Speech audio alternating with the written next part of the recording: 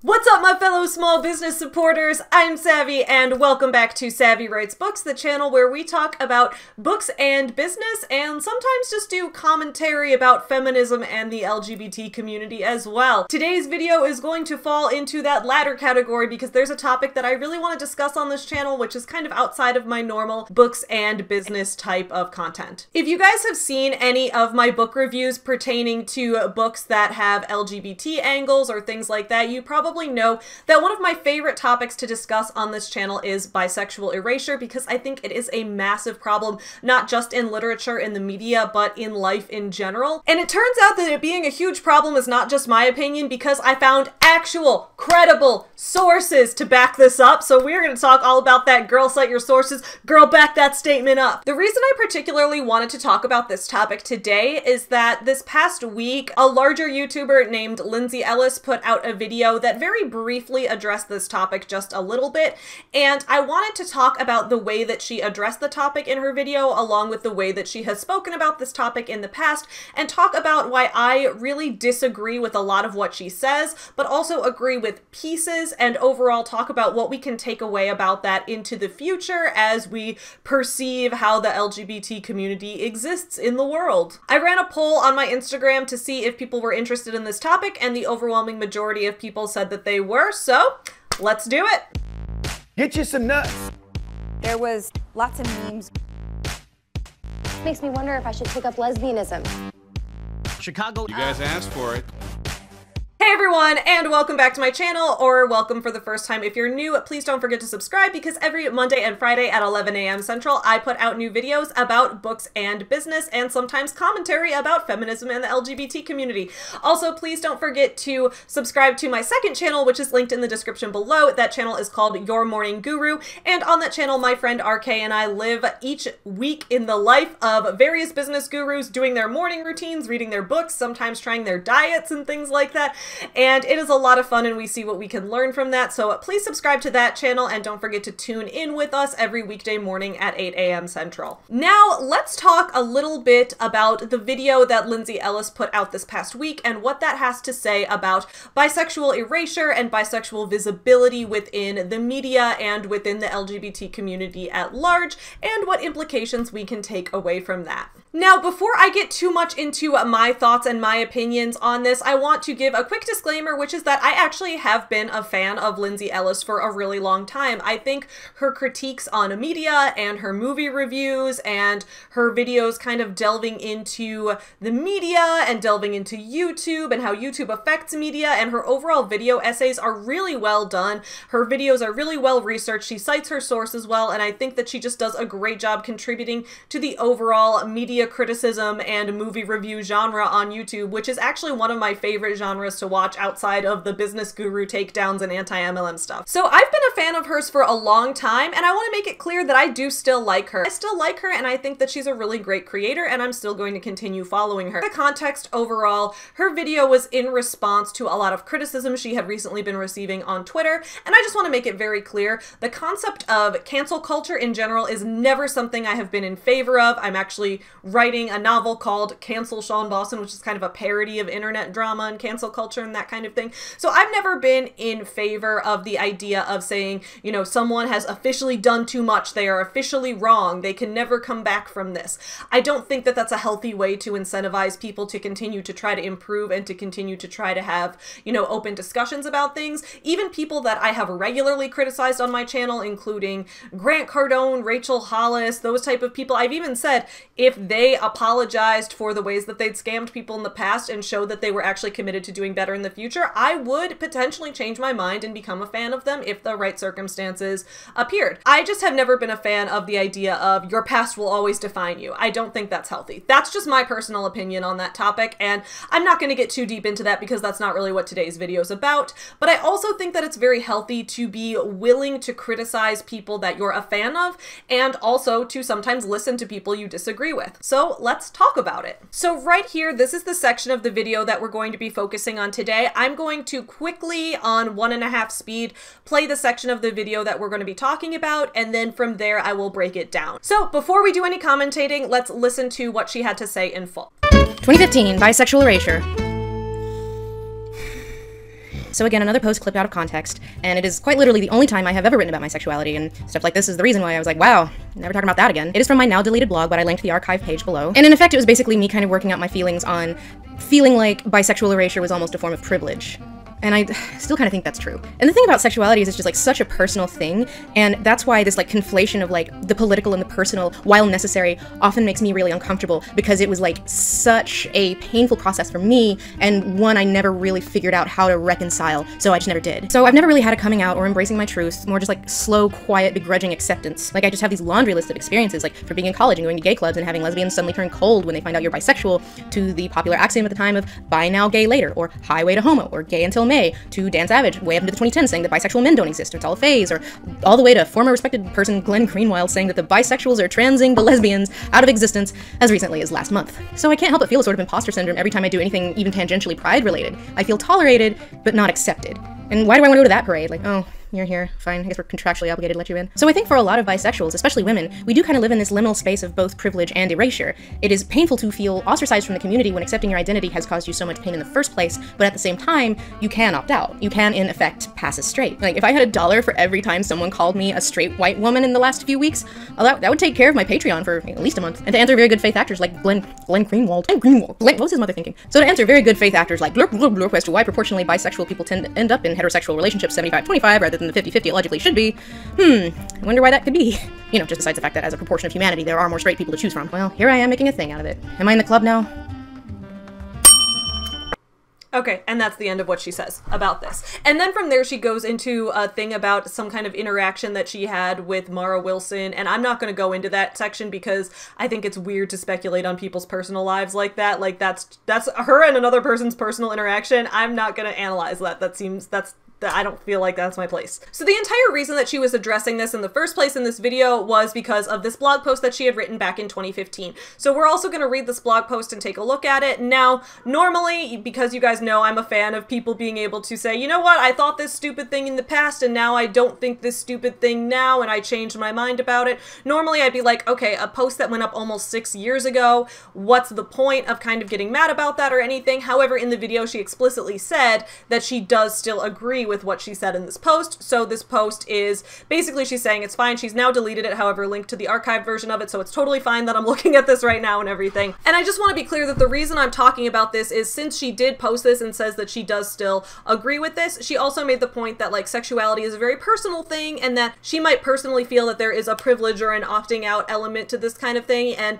that's fine if she wants to feel that way. I'm never going to tell another person that the way they feel about something very personal to them is wrong. I think that's stupid. However, the reason I am going to delve into this is that she did put this blog post out publicly and she did address it in the video and said that she still stands by what she wrote there, and because this video now has over 1 million views, and I personally think that some of the stuff said in here is incorrect and contributes to a harmful culture, that I think it's important that I address this and give my viewpoint on this as well in a video that's going to get far fewer views than her video got, but I still want to address it because it is an idea that she is spreading far and wide, so I'm going to counter that. This is the blog post she wrote a while ago called Bisexual Privilege, Bisexual Erasure.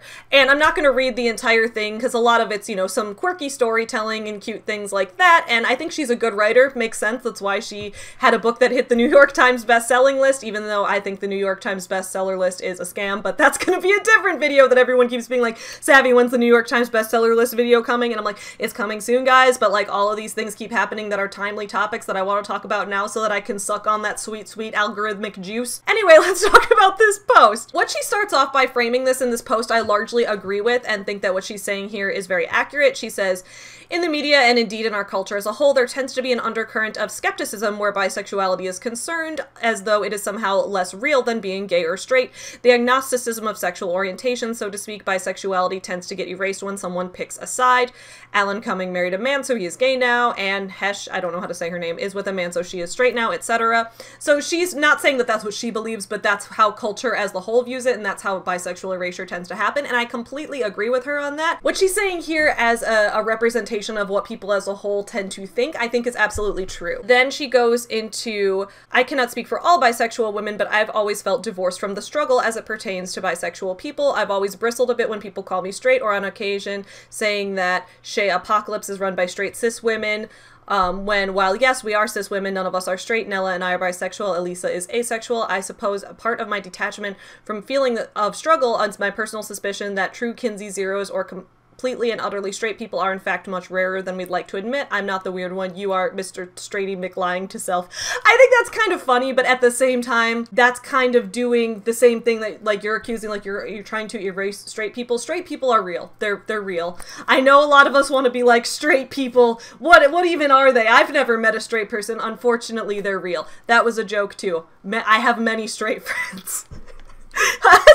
I kind of get what she's saying here, but she also brings up an important point, which I don't think is brought up and fleshed out in detail, but is kind of a background type of point, which is that there's a lot of asexual erasure that happens too, and a lot of my really close friends and people really close to me in my life are asexual and kind of had a hard time either realizing that and accepting that about themselves just because there's not a lot of cultural awareness of it. So I think that's a hugely important point to talk about as well. However, talking about it as in like, yeah, people just assume we're straight and it's cool. It's like, no, that's not cool. That's not cool at all. But let's continue and we'll talk about this more. So she says here, the big reason I've never seen fit to turn my sexuality into a thing as it pertains to public discourse is because I didn't think it was anybody's business but my own.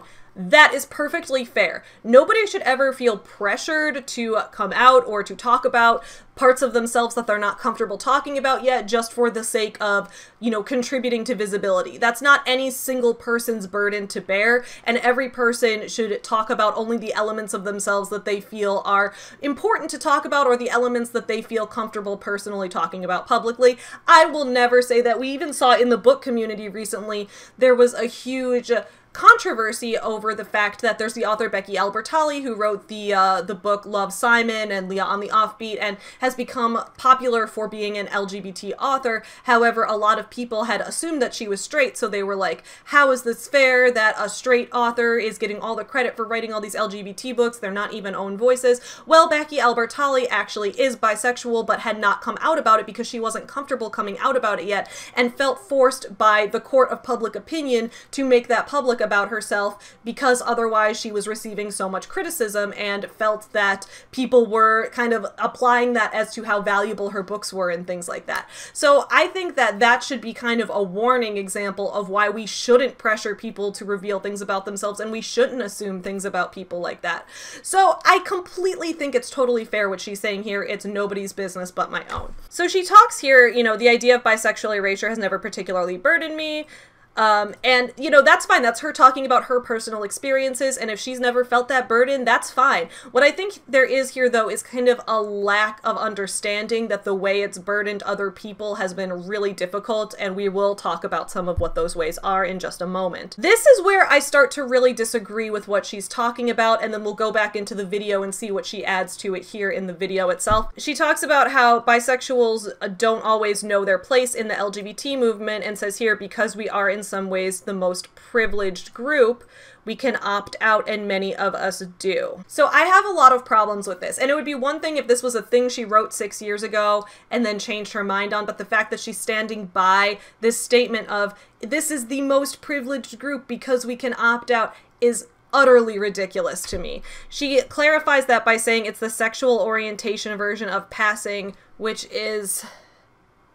no. I've always had a huge problem with the phrase straight passing privilege because people often attribute straight passing privilege to particularly the bisexual community and the asexual community, which are the two communities as part of the overall queer umbrella that tend to get erased the most. And people say, well, it's because you have straight passing privilege. What does that even mean? You know who else has straight passing privilege? People who are exclusively homosexual but haven't come out yet. I've even heard people call that closeted privilege. Closeted privilege does not exist. And I will die on this hill. This is a hill I will die on. Closeted privilege does not exist. It is not a privilege to be forced socially to hide the truth of yourself and hide the truth of the way that would be best for you to live your life. That is not a privilege. It is not a privilege for you to have to suppress elements of yourself or suppress potential relationships or block out out potential healthy relationships you could have in your life because of social stigmas and because of discrimination.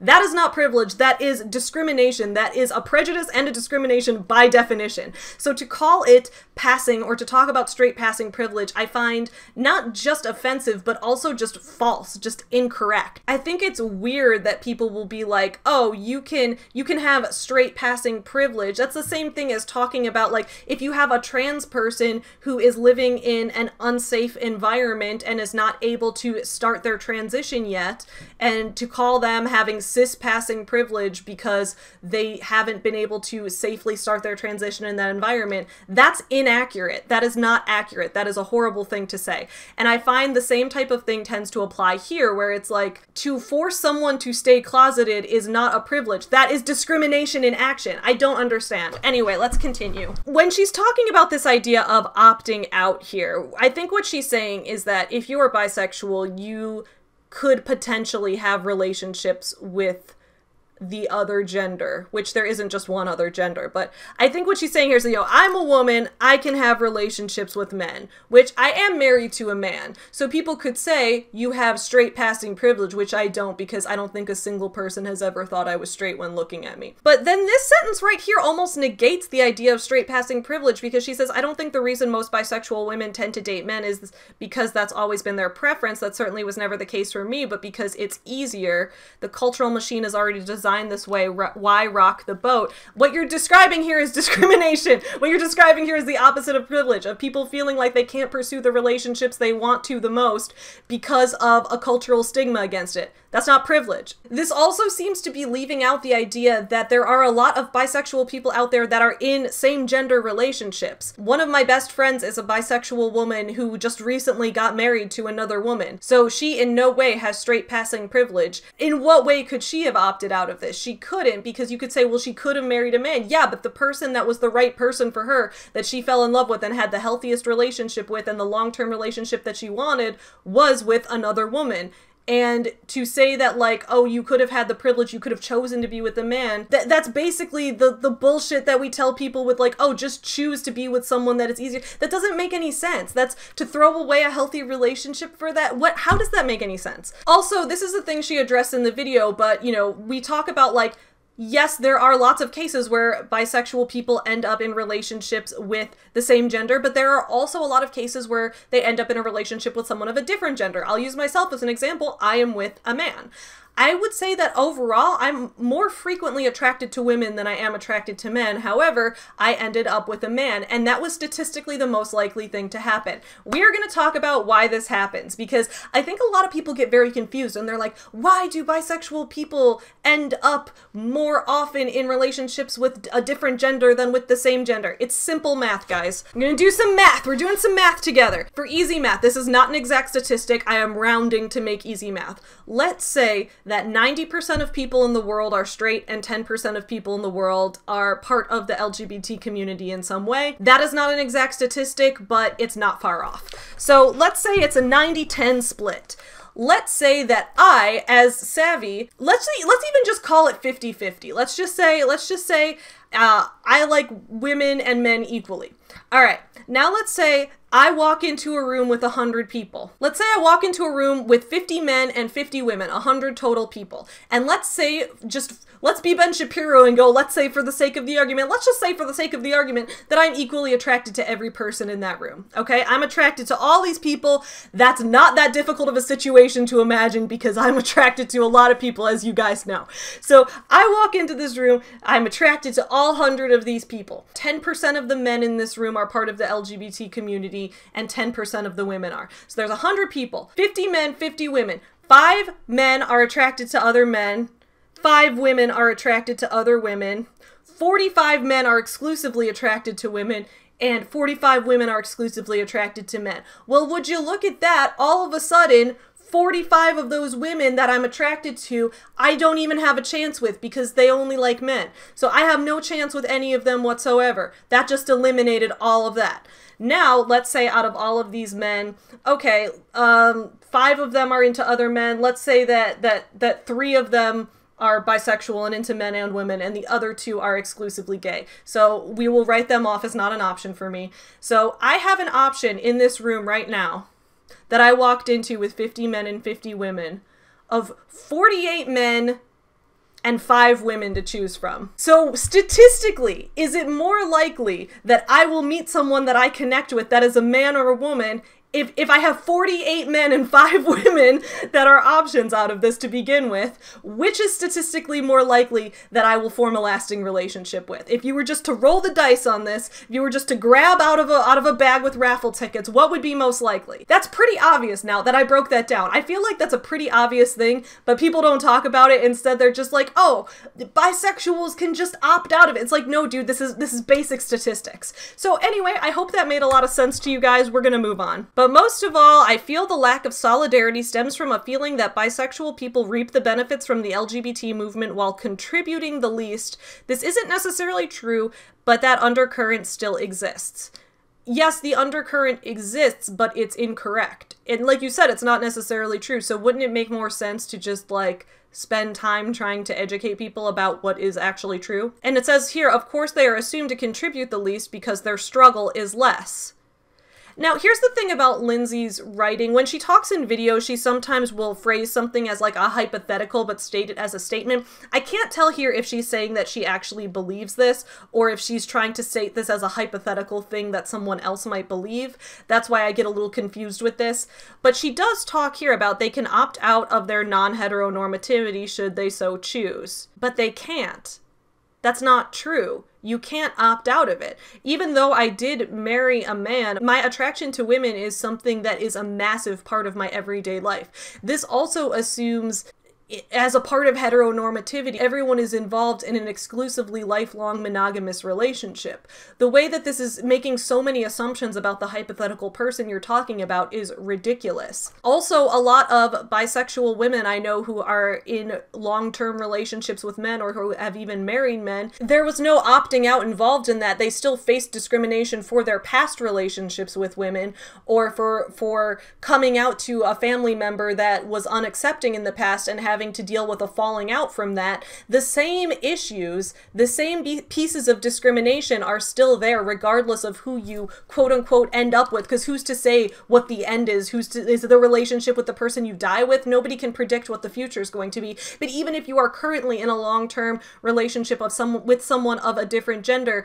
that's not to say that in the past you didn't experience those things and are still experiencing the fallout from that. That's not to say that in the future you might not have a relationship with someone where you would suddenly have to choose between, like, oh wow, am I going to risk being like this is just driving me wild. So now that we've read a few items in this blog post that I think were the things that got people the most upset, we're going to take a look again at what she said about it in the video, break that down a little bit, and then we're going to take a look at some sources. All right, let's go back to the video. So again, another post clipped out of context, and it is quite literally the only time I have ever written about my sexuality, and stuff like this is the reason why I was like, wow, never talking about that again. It is from my now deleted blog, but I linked the archive page below. And in effect, it was basically me kind of working out my feelings on feeling like bisexual erasure was almost a form of privilege. And I still kind of think that's true. Okay, right here, she says, bisexual erasure is a form of privilege, still kind of think that's true. It's not true. I kind of explained why, but I'm about to delve into more of why in just a second. But basically, right here, we could say, she's saying outright, she still does think it's true that bisexual erasure is a form of privilege, which makes me want to vomit, but Lindsay, I'm still a fan of your work. And the thing about sexuality is it's just like such a personal thing, and that's why this like conflation of like the political and the personal, while necessary, often makes me really uncomfortable. This is a fair point right here, right? Like, this is what I was talking about earlier, which is that, like, if she personally feels like she benefits from that, and she personally feels like in her life she can benefit from being able to hide that, then that is fine, because that is her personal belief on it. My problem in the blog post was the way that it was framed almost as if there's this social implication that that's how everybody feels. Because it was like such a painful process for me, and one I never really figured out how to reconcile, so I just never did. So I've never really had a coming out or embracing my truth, more just like slow, quiet, begrudging acceptance. Like I just have these laundry list of experiences, like for being in college and going to gay clubs and having lesbians suddenly turn cold when they find out you're bisexual. This is an important point here too. And this is why this point feels almost a little confused to me. Because I think the stuff that she's delving into here is really, really important. The idea that even within the LGBT community, a lot of people who are bisexual end up feeling like they've been ostracized from it. I've definitely had experiences where, you know, I'll be on a dating app or where I've talked to women online and I'll talk to some lesbians and they'll be like, oh, I don't date bisexuals, no bisexuals allowed. I want to live a life free entirely of men. I don't want to date a woman who has male exes in her past. And like, that's definitely not the majority of lesbians, but that experience does happen. So there are times where you feel ostracization. I don't know how to say that fast. I can't talk fast like Ben Shapiro all the time. But where you feel like you don't belong even within the community that's supposed to be working for your rights and is supposed to be working to benefit your group's interests, right? So you feel like you don't belong even there. And that becomes a problem because I don't see how that conflates at all with there being privilege involved, because you feel almost like you can get discrimination from straight people who discriminate against the LGBT community in general, but then you also can get discrimination from people who are exclusively homosexual because they don't understand or don't believe it. So it's like, you see what I'm saying, guys? Anyway, let's continue.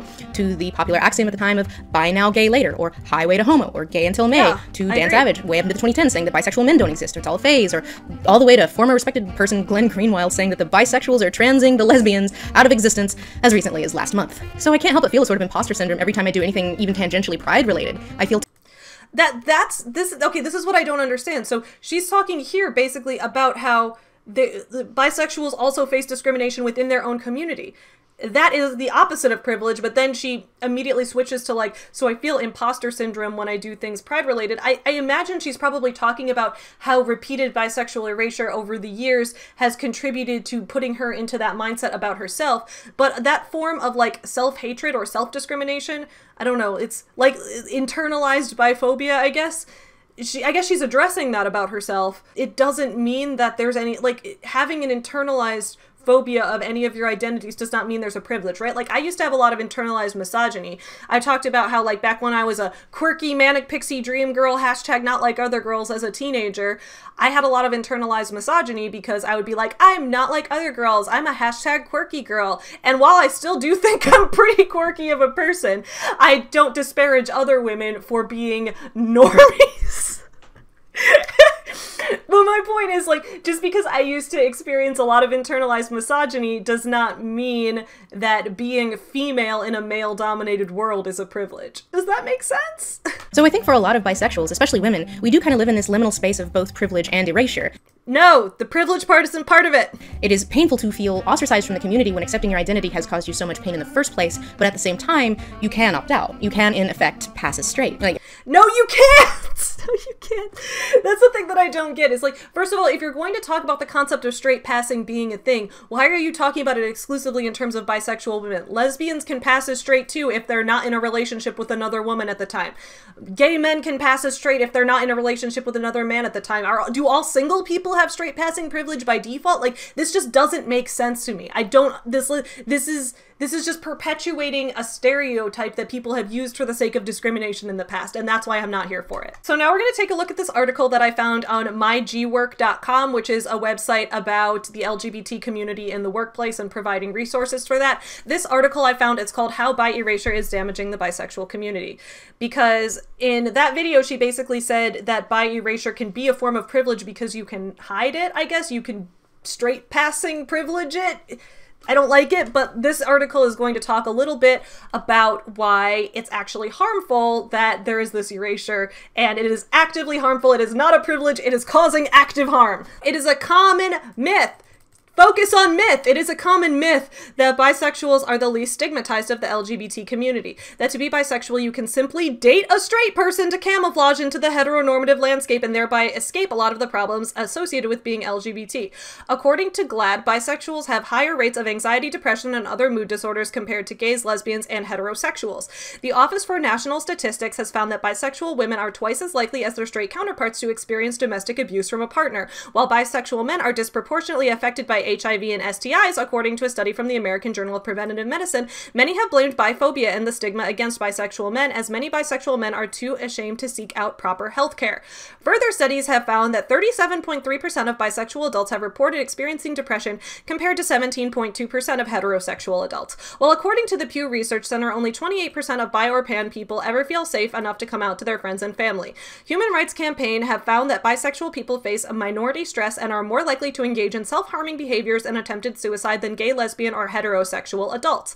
This correlates with a study in the Journal of Adolescent Health, which has found that bisexual and questioning females are at a higher risk of depression or suicide than any other sexual denomination. Many have argued that these problems are exacerbated. I think they meant exacerbated, and guys, don't go all grammar police on this article. I think they meant exacerbated. Because bisexuality is often ignored by the media, academics, and society at large. This is the crux of bi erasure, which is defined by GLAAD as a pervasive problem in which the existence or legitimacy of bisexuality, either in general or in regard to an individual, is questioned or denied outright.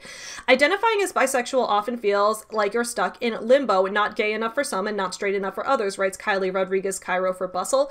While bi people make up 52% of the LGBT community, they are sometimes excluded from the narrative at pride festivals and LGBTQ celebrations because of biphobia and bi erasure. Bi erasure is a serious problem that isn't just promoted by straight people, but on occasion by the non-bi queer community as well. See, that's what I've been saying all along, and I appreciate that this article is addressing actual studies that are showing how this contributes to real life harm. Let's talk about the STD thing real quick. A lot of bisexual men are fed this narrative that they don't really exist, or that this is a phase or whatever, and because bisexual men are often in a position where if they're engaging in sexual behavior with other men, they're at risk for the same STDs and the same rates of HIV exposure that a lot of gay men are, but they feel, you know, like they're in a difficult position where they don't want to address it medically, they're too ashamed to come out about this and that kind of thing. That's a huge problem. Let's talk about that. Let's talk about everything listed in here.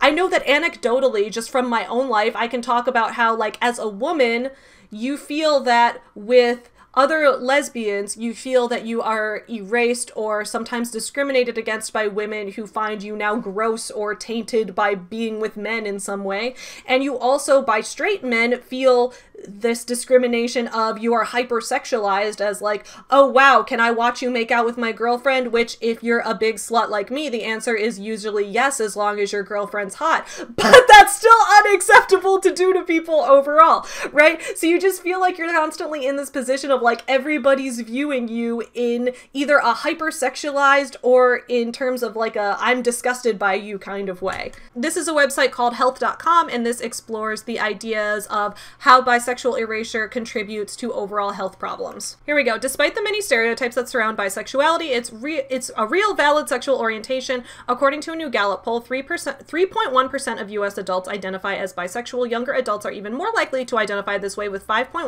of millennials and 11.5% of Gen Z adults reporting that they are bisexual.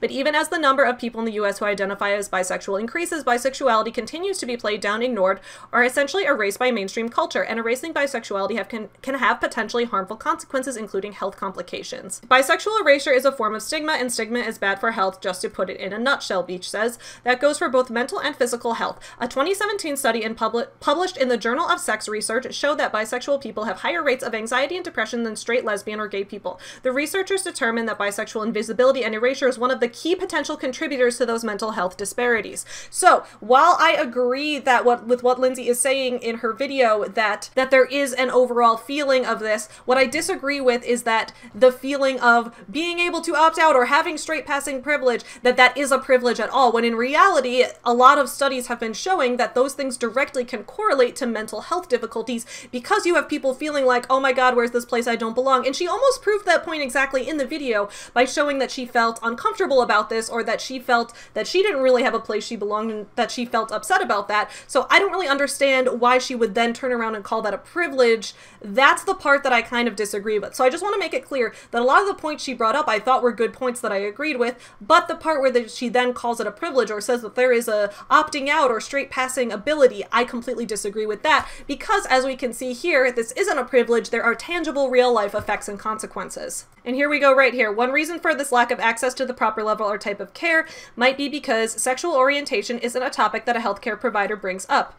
and it might be a topic that patients don't feel comfortable bringing up themselves. According to the Human Rights Campaign, research has shown that 39% of bisexual men and 33% of bisexual women don't disclose their sexual orientation to any healthcare provider. That's significantly more than the 13% of gay men and 10% of lesbians who don't disclose their sexual orientation to healthcare providers.